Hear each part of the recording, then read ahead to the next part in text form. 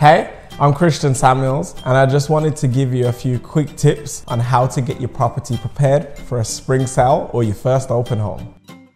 So a good tip is the cleanliness of the property. On the morning of that open home or on the night before of the open home, it's really important to give the property a quick clean. And if you've got some good furniture, it'd be a great idea to style the property so buyers can be very visual, and it gives you a chance to really show off what you've got.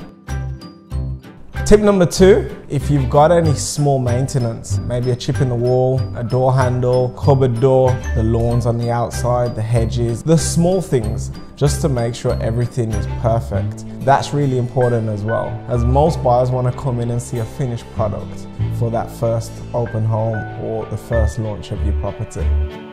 What we do at Revel Estate Agents is try and touch all the senses. Right? The small things like how the property smells, the feeling of the open home brochure, even down to the music that we've got in the background is all trying to complete the whole package. These are just some small tips that you can do to get your property prepared for that open home and that spring sale, but every property is different. So if you've got some other questions or queries or small things that you might need some advice with, don't hesitate to give us a call and we'd love to help you out.